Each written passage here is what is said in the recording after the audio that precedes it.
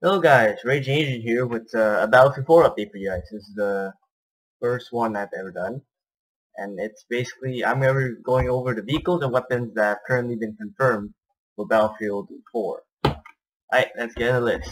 Okay, for assault rifles, we have the AEK-971, the standard Russian issued assault rifle, well, the one we all know and love in BM3. And then we have the CZ-805, the M16, the M416, the QBZ-95. And then moving on to carbines, we have the AK-5C, the M4A1, the CZ-3A1, and the P90 are both personal defense weapons. Moving on to light machine guns, we have the M249, the QJY-88, the Ultimax 100 MK5.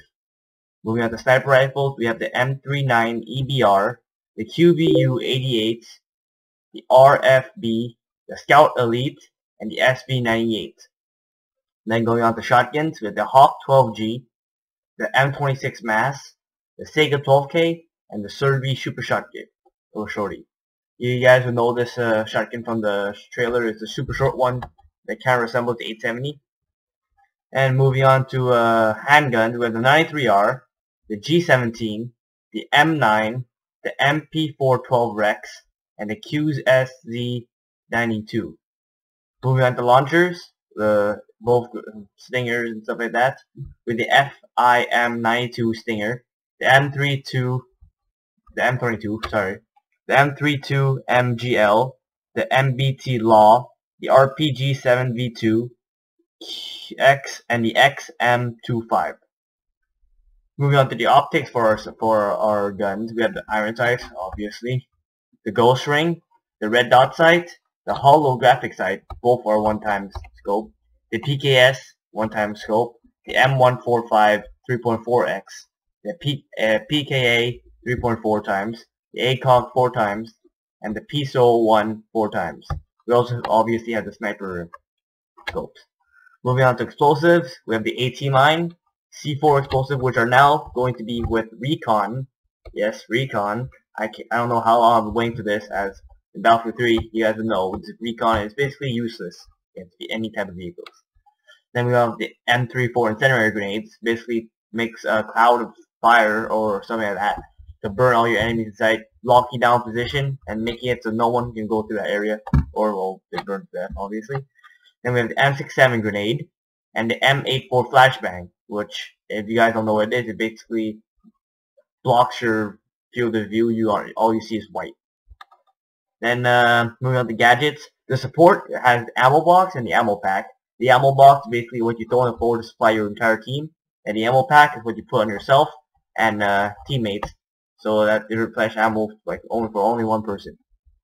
The first aid is like the ammo pack, except with medic, and the medic bag is like the ammo box.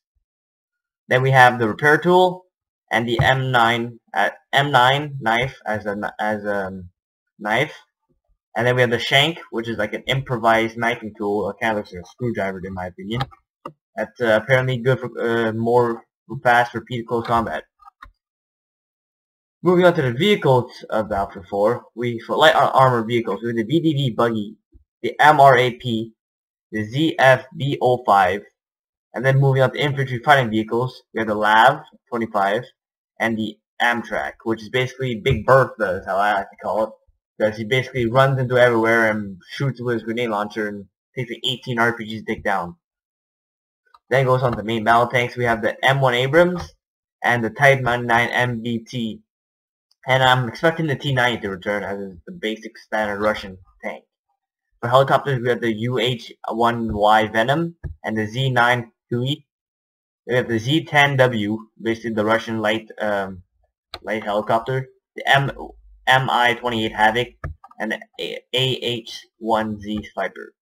Moving on to fixed-wing aircraft, we have the gunship, or AC-130, that the commander can call in at any time, and the J-20 Chinese aircraft, which seems interesting because it looks pretty badass. Then on to naval craft, we have the Rip Boat, the RCB, the DV-50 Interceptor, and PWC. Okay, finally, I'm just going to go over the tools that the commander has in Battlefield 4. Okay, we have the EMP, UAV, the Scan UAV, Tomahawk missiles, C-130 gunship, infantry scan, vehicle stand, and for support you have 5 high value target. High value target. Sorry about that, guys. Supply drop and vehicle drop. Okay, I hope you guys enjoyed. I'll be keeping you guys posted on the Battlefield 3 news. I might go over to customization next. We'll see how that goes. But I'll try to make these things as frequent as possible. And well, I'll see you guys in the next update. See you guys.